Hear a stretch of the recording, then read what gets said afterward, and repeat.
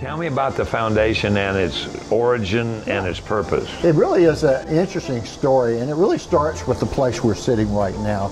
It was built in 1829 by Charles Coatsworth Pinckney. He was a lieutenant governor of South Carolina.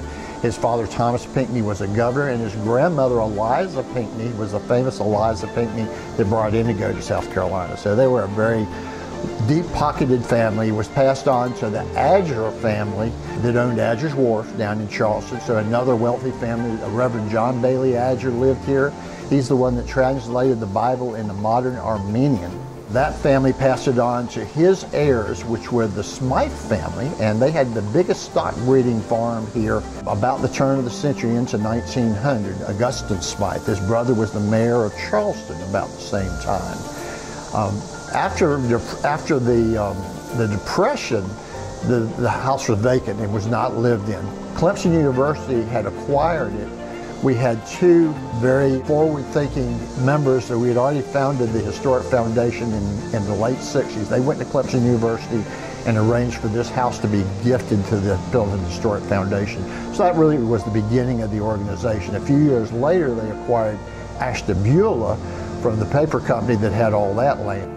That house had been lived in continuously. It was in much better shape.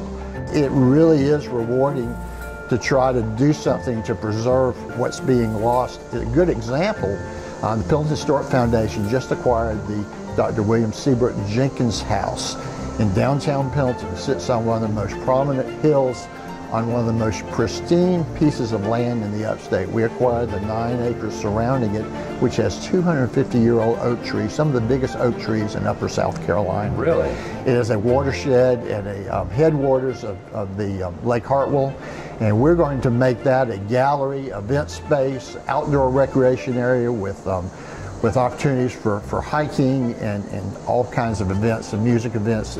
So we're excited about that. It also has 9 outbuildings, and we're going to try to raise money to restore all of that. The owner of the Jenkins house actually was one of the first doctors in the Pendleton area, and then his son stayed on and practiced medicine.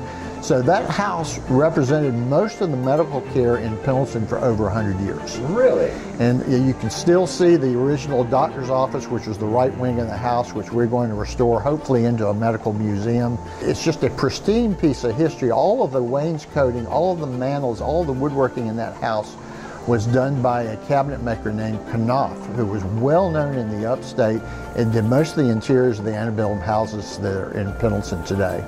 In order to make all this work, you've got to come up with money, and you don't get a lot of federal, state, or local help, right?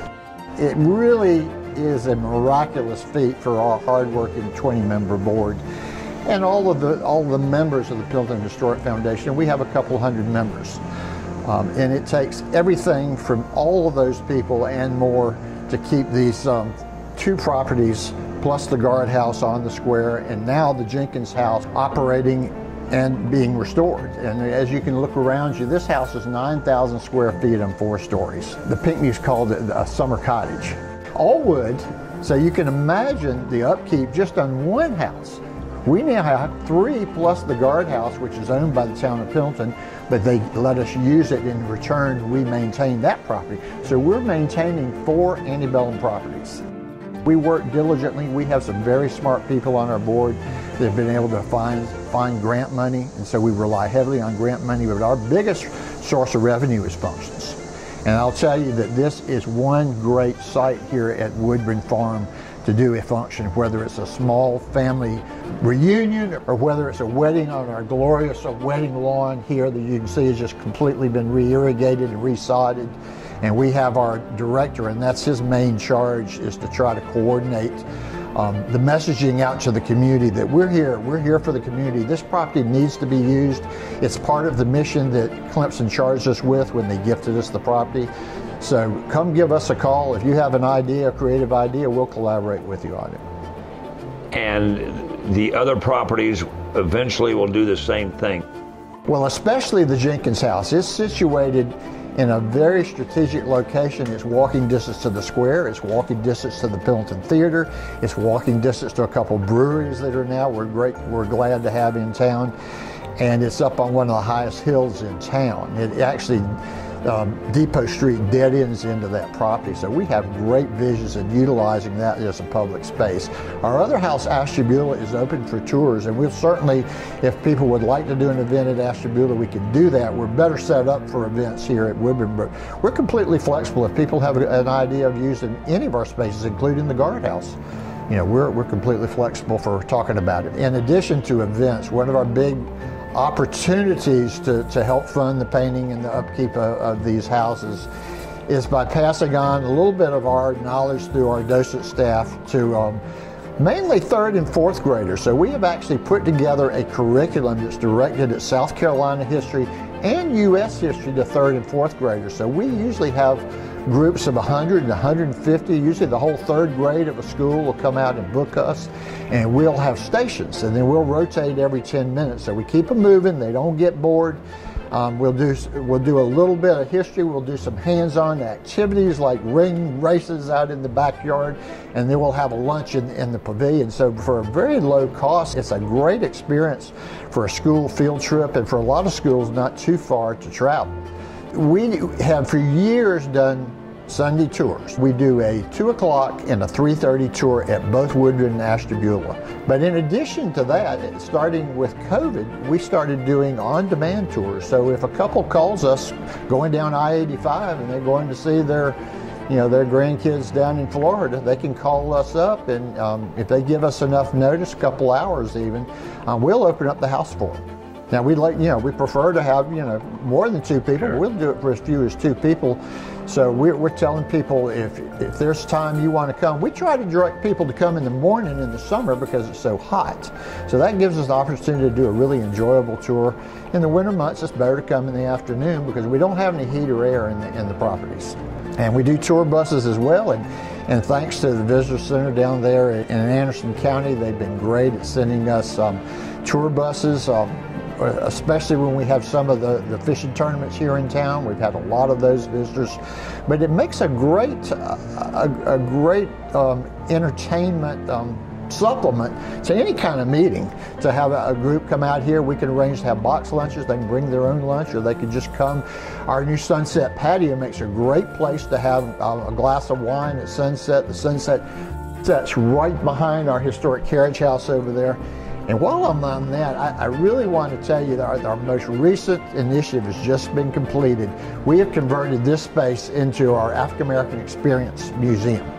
And we have 4 panels in that space, in that old historic carriage house, to honor the experience of African Americans that worked and lived on this property from the time it was built in 1829 by enslaved people, right through the really tough Reconstruction time, right through to 1929. We have a historic replica slave cabin right out to our right down our road down to the horse barns. And one of the other panels in the carriage house is on the African American and enslaved people's craftsmanship. The Pinckneys of Charleston had the top master carpenter in South Carolina working for them. And so we know that whoever built this house, the enslaved people, the craftsmen that built this house, studied under that master carpenter. And that's why you see these majestic handmade columns and all the molding on the inside. Even the indigo and the rice production in the Low Country is a result of expertise from Western Africans brought to this country. Let me tell you that Pendleton is a great town, and if you've not spent any time in Pendleton recently, it's worth the trip. At nighttime, we have some wonderful restaurants and more opening up in the near future. We have a great ice cream shop. We have a great bakery and cafe during the day, a great Mexican restaurant. But if you take time to poke your head into our office on the town square, you can learn a little bit more about some of our upcoming opportunities. We do a ghost tour every fall, and it's a tremendous hit. That happens in October, and we do a little walking tour around the town square and some of the historic properties, and we have some reenactors involved in that. We also have a walking tour around town, which we can set up for groups of 10 or more on demand. And again, you just need to call our director, John Perkins, who is at the guardhouse there 10 to 2 Monday through Thursday, or call him anytime. He answers the phone, loves to answer the phone.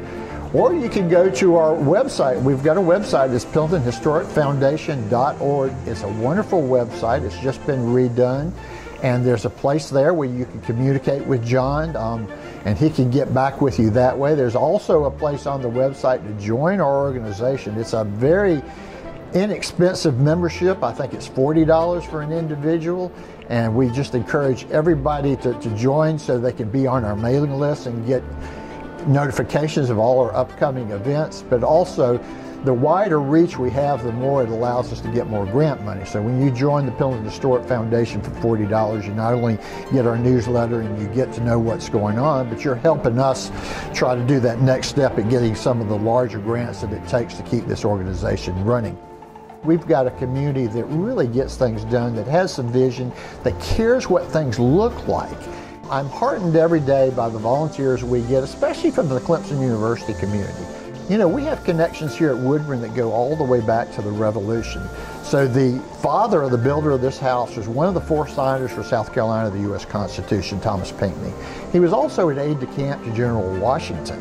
He was friends with the Marquis de Lafayette, and we have a medal here at Woodburn that was given to the Pinckney family by the Marquis de Lafayette for their friendship and the fact that one of our local people here in town, Francis Huger, sprung him out of an Austrian prison. Believe that.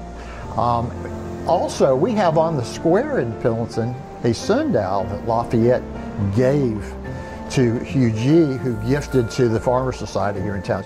We live in a great place. I'm encouraged by the young people that move to the area and want to know more about those type things, especially when it connects to the history of your country, like Lafayette and Washington. I mean, we're connected to the very foundations of the country we live in.